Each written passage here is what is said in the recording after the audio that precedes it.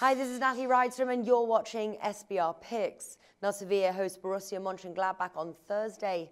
The odds paint the picture of an easy home win, but I think this match could be a little closer than the odds suggest. Alex from Boom Betting Agency joins us now to give us his predictions for the match. Now looking at the three-way line, Sevilla are the favourites, price 1.91, the draw 3.6 and Monchengladbach 4.6. So the odds do suggest a comfortable home win, but would you say this could be closer? I think that is a very interesting game between a team that won this trophy last year. I'm talking about Sevilla, and Gladbach, the team that is huge in Bundesliga this year. I don't say that they are in top in the first place or second, but they are huge. They are a big surprise for everybody.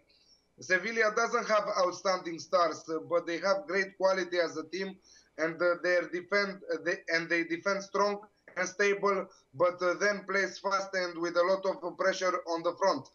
Gladbach is a German team, and for them the attack means everything. They like to be under pressure and score on the break. We will see a really nice match with a lot of goals. I'm not going into the trap of playing the winners market.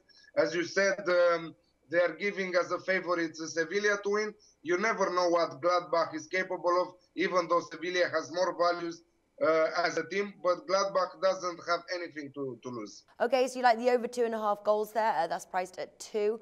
What else are you looking at? Both team to score and over 2.5 goals with middle to high stake. I think this is one of the most sure bets from all the games in Europa League on Thursday. So I will play for sure this combined bet at an odd of 2.3. All right then, wonderful. Alex is from Boom Betting Agency. If you'd like more free tips, simply follow the link in the description right below this video. Alex, thanks for joining us today.